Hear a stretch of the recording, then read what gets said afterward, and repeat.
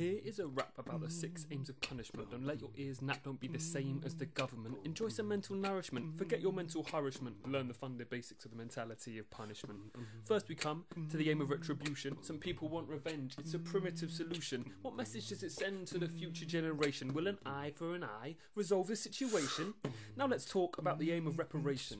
If you're a criminal, you got to pay for your action, community service, or a fine for satisfaction of the courts of the land who to decide on the reaction. Now, what's the best reason that we punish in our nation? Is it retribution? Do we want reparation? Is it protection, deterrence, vindication, or is the main aim to achieve reformation?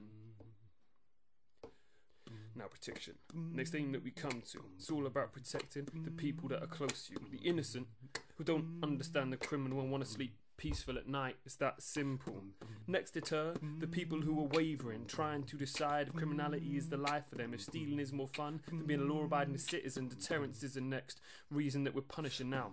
Vindication of the law is our next aim. It holds up the law as something right and sane. So if someone breaks it, you gotta break them so the law comes out right and the criminal is insane.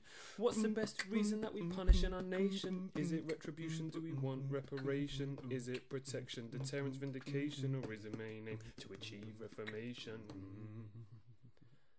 Now finally, we come to the idea of reformation, the idea that you can help someone become a better citizen, help make a new creation, heal their frustration, bless your enemy with a splendid education. Many Christians would not say that this was weak, because it was Jesus that said, turn the other cheek, bless your enemies, and pray for those that curse you, do unto others as you'd want them to do to you. Yo, what is the reason that we punish in our nation? Is it retribution? Do we want reparation? Is it protection, deterrence, vindication, or is the main aim to achieve reformation? What's the best reason that we punish in our nation? Is it retribution? Do we want reparation?